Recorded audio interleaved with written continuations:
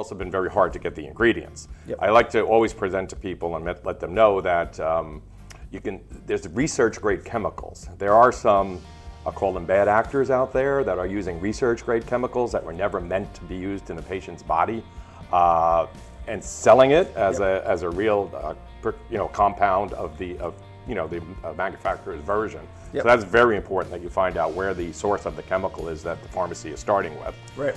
And also another thing is very interesting, the FDA has mentioned it a lot. The original manufacturer's drug, there's different salts, which is a little technical, but then there's just the base. For semaglutide, for example, there's semaglutide and semaglutide sodium. The brand manufacturer uses semaglutide, as we do in our compounding. But again, there's those bad actors out there that are using a different salt, and then the FDA and USP guidelines state that is not acceptable to be compounded with. So those are good questions to ask your compounding pharmacy. Right. And of course, if they're accredited as we are, then you can pretty much rest assured that they're doing it right.